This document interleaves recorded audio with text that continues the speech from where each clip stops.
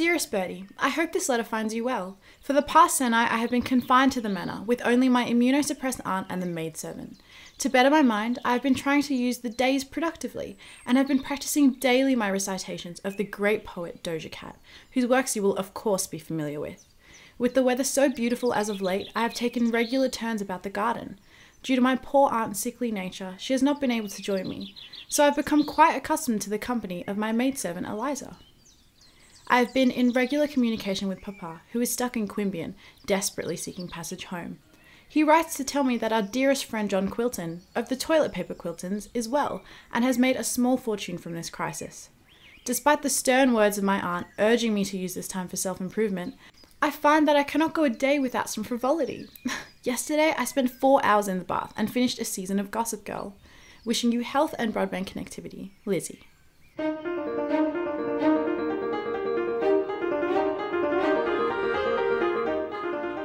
My dearest Buttercup, I am pleased to hear that you are well and been finding ways to occupy your time. The passage you wrote me about your bathing activities inspired the greatest of ecstasy within me.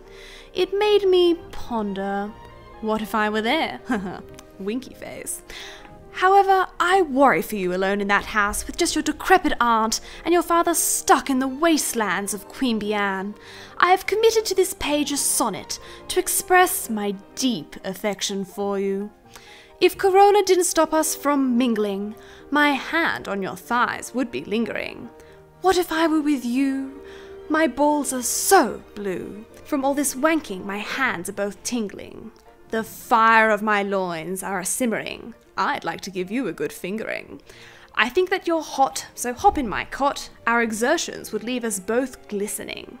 Yours most devotedly, Bertie. Eliza, you must come and look at this letter that I received from Bertie. Dearest me, I was under the impression he was a gentleman, but judging from the vulgar contents of his letter... Oh, I'm so sorry. I've been so distraught with what Bertie said. Men these days have such little manners. Oh, never mind. My dearest Lizzie, I was disappointed not to hear back from you this month. Of course, I am aware that your lack of reply is likely a sign of your intense interest in me, and an encouragement of my continued courtship. Given that my last poem was so impactful that you were stunned to this silence, I've dedicated my time to writing you another. Without you each night, my maypole is flaccid. A shame, because erect, it really is quite massive. I look forward to when our bodies become acquainted, and at long last, I finally get to see you naked. I have also enclosed a wonderfully realistic drawing of my maypole. As you can see, it is indeed generous in size. I hope that it will provide you comfort during this dark time that we must be apart. Your persistent admirer, Bertie.